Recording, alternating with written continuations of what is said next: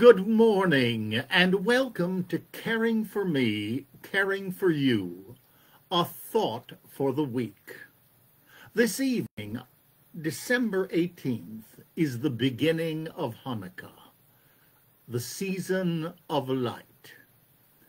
I have a thought for us. Actually, it's in two parts.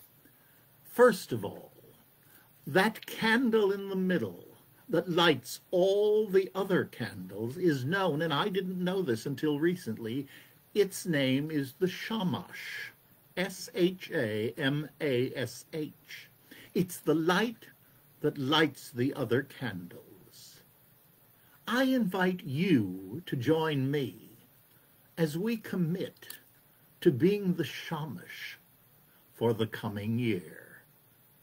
Let us keep the light moving. Keep it glowing. Let there be light, and let us be the source as we pass on the light that has been given to us by the divine.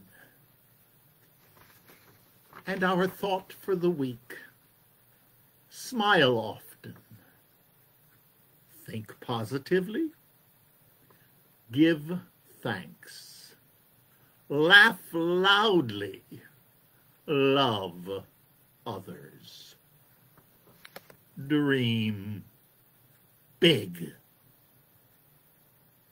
I want to wish all who are celebrating a joyous and blessed Hanukkah, and to all others, let us celebrate in that spiritual energy as well as we celebrate whatever holidays may be part of our tradition.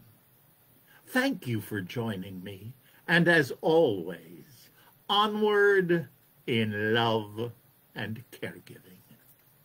Namaste. God bless, and I'll see you real soon.